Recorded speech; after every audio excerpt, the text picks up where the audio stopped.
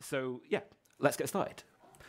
First things first. Yeah, I need to do two. I need to remember. So if I'm out of sync and it looks weird, let me know that I'm talking about the wrong thing.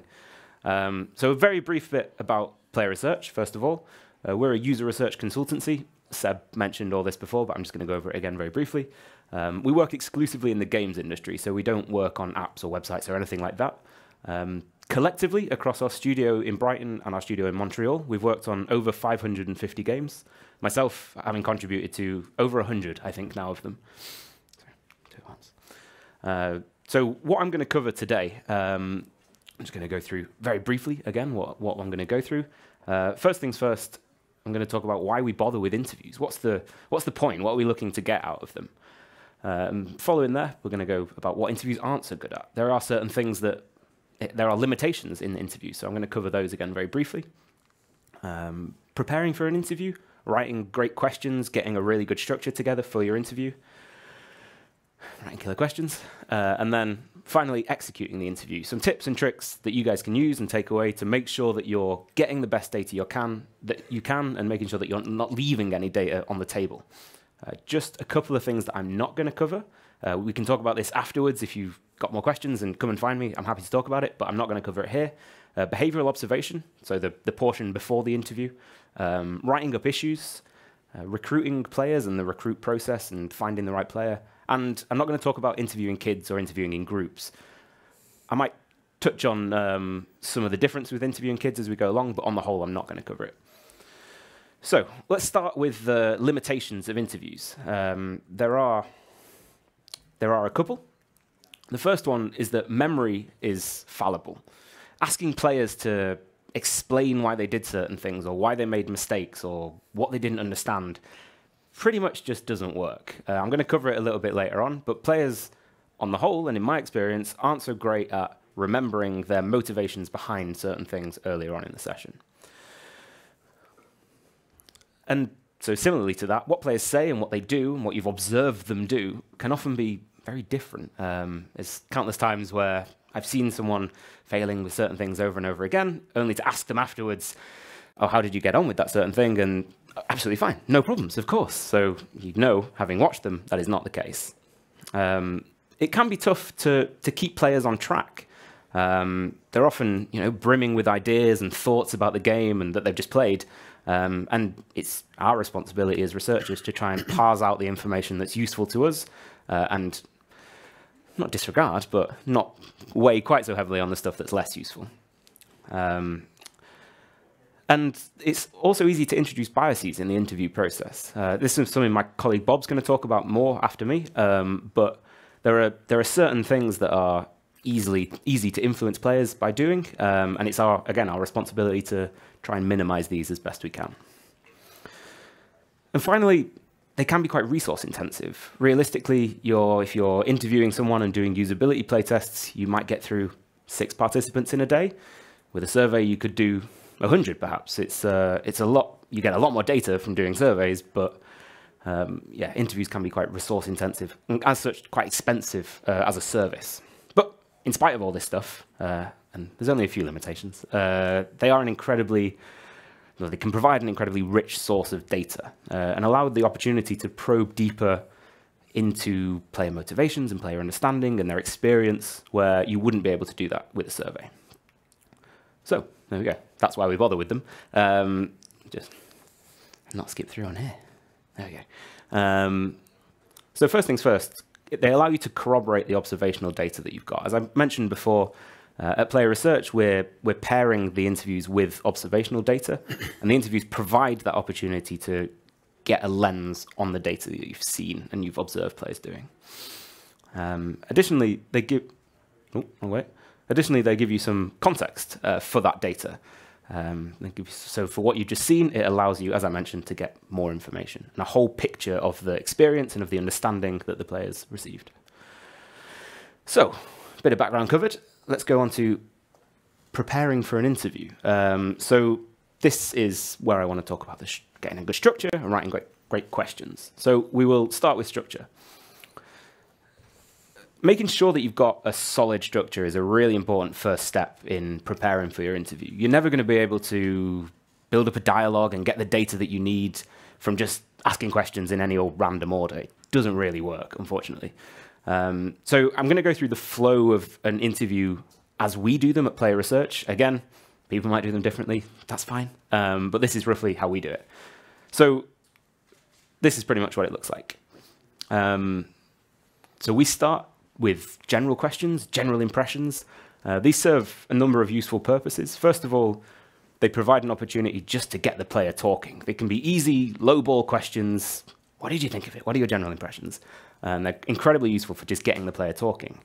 They also give an opportunity to get just the raw, unbiased thoughts before you start asking questions about certain things and perhaps leading them or pushing them in certain directions.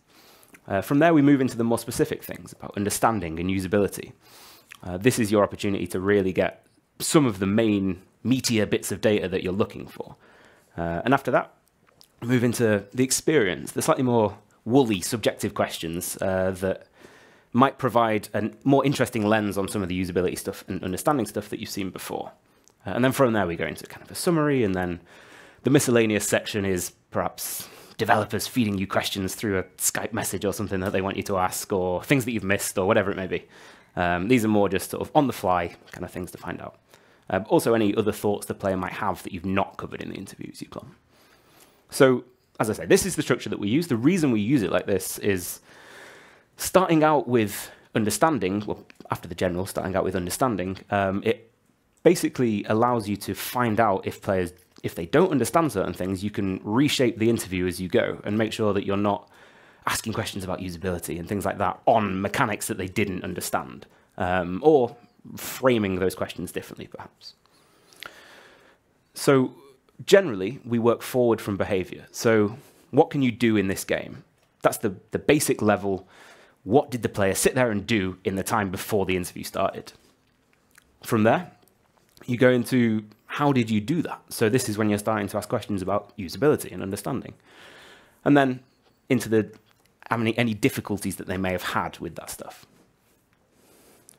So, gotta skip forward quite a lot on here. So not all of the experience questions that you ask are about the experience necessarily. In a usability playtest, we're not particularly interested if the player liked it or if they had fun. As much as developers usually want to know that stuff, it's not what we're looking for in a usability playtest. So these experience questions and equally the more general questions are just really useful for getting the player talking, getting them thinking about their experience in a perhaps more critical way that you're hoping for as you move forward. So this question is probably the best question, I would say. What are your general impressions of the game? First of all, it gives an incredibly useful, unbiased impression. As I mentioned, it gives you the player's raw thoughts, but it also gives you perhaps some shared language to use as you go forward in the interview. You can mirror the language that they're using. It helps build up some rapport and build up your relationship with them.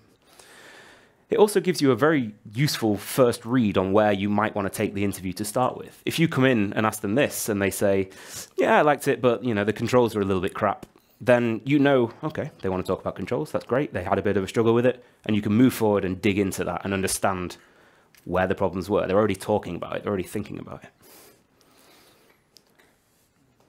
There we go. So having a great structure is obviously, as I mentioned, very important, but it doesn't really mean anything unless you've got good questions to go into that structure. So I'm going to talk a little bit about a reasonably seminal cognitive psychology study by Loftus and Palmer in the 70s. This study was looking into eyewitness testimony and the accuracy of memory, basically. I'm sure some of you will be familiar with this if there are psychologists in the room, undoubtedly. Basically, in a nutshell, they showed their participants a video of two cars crashing into each other and then asked them to estimate the speed that they thought the cars were going. But it's the way they asked the question which is the condition, as it were, in the study. So about how fast were the cars going when they collided, hit, bumped, smashed, or contacted each other? So they asked them one of these questions and then asked them to estimate how fast they were going. So the graph shows the estimates of the speeds that the participants gave in the study. So as you can see, the slightly more emotive words like smashed elicited a much higher speed estimate than the less emotive ones like contacted.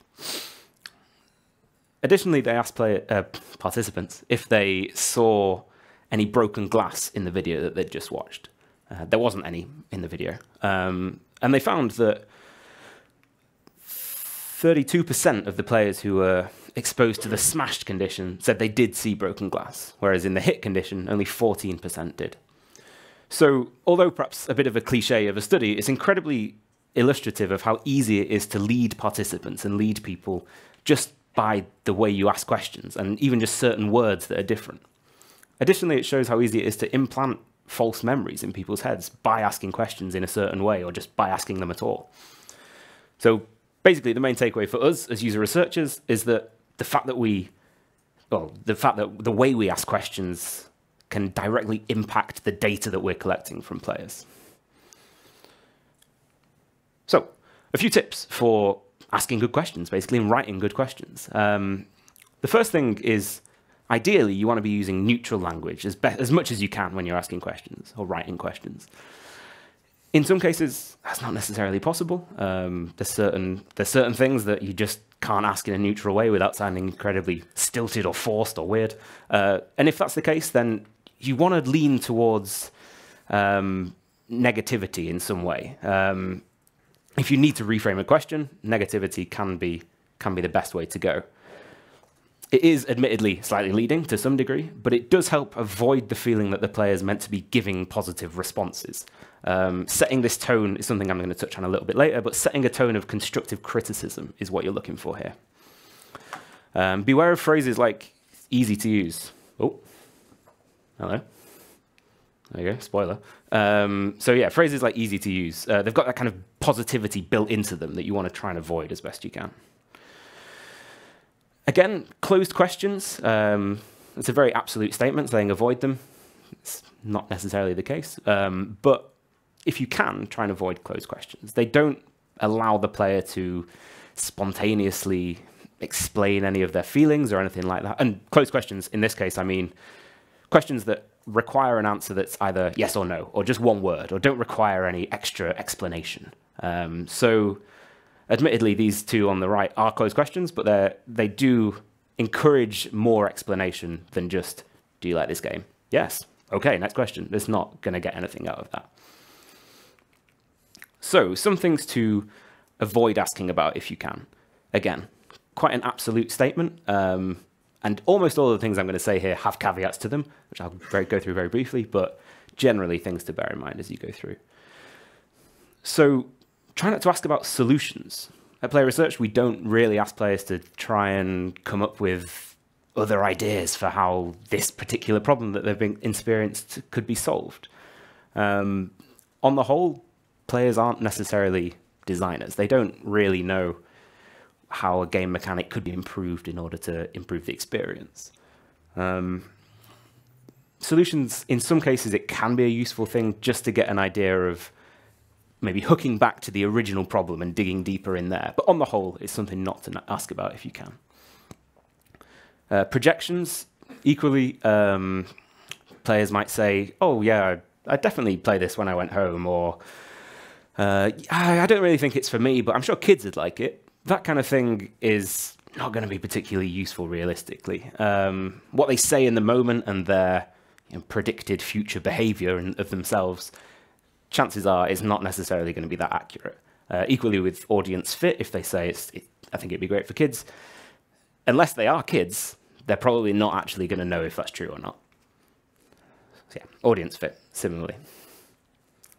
So rating scales as well. This one perhaps comes with the biggest caveat. We don't tend to ask players to give ratings of certain things, their experiences or whatever, in an interview setting. But they can be useful at times if you're working with someone who's particularly reluctant to give up the goods and they're not really talking as much as you might want them to. Or with kids, it can be quite handy as well, just to get them talking and get them thinking critically about certain things. But on the whole, and if you can avoid it, try not to ask about ratings or ask players to rate things in the game. So, You've prepared for your interview. I had to get it in somewhere. You prepared for your interview, and you've got a great structure. You've got some great questions. So now we can think about actually executing the interview. So talking with players is a number of things. Perhaps stressful, some of you might be thinking. Awkward, maybe. Can be error-prone, as I've kind of covered before, and as Bob's going to cover a bit more later.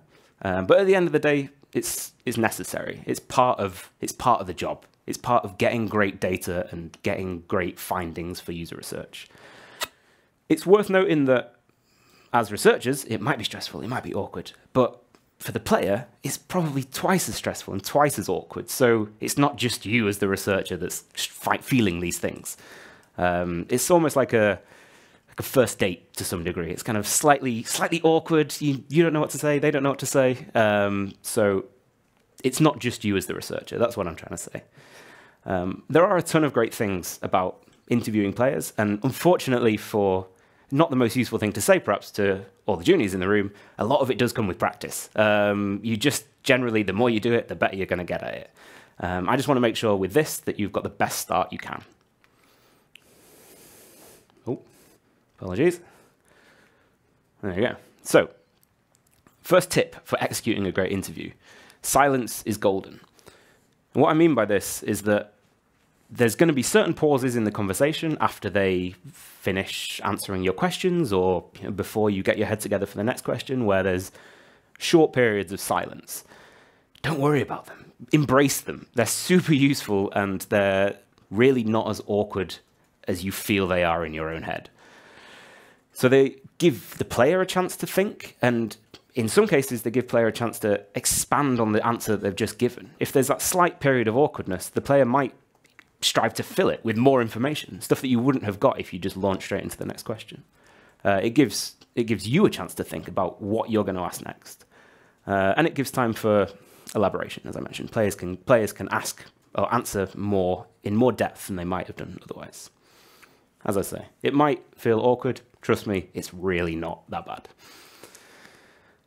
So something I touched on before, setting a tone of constructive criticism, being slightly negative about the game in some way, can help the player feel that it's okay to be negative themselves.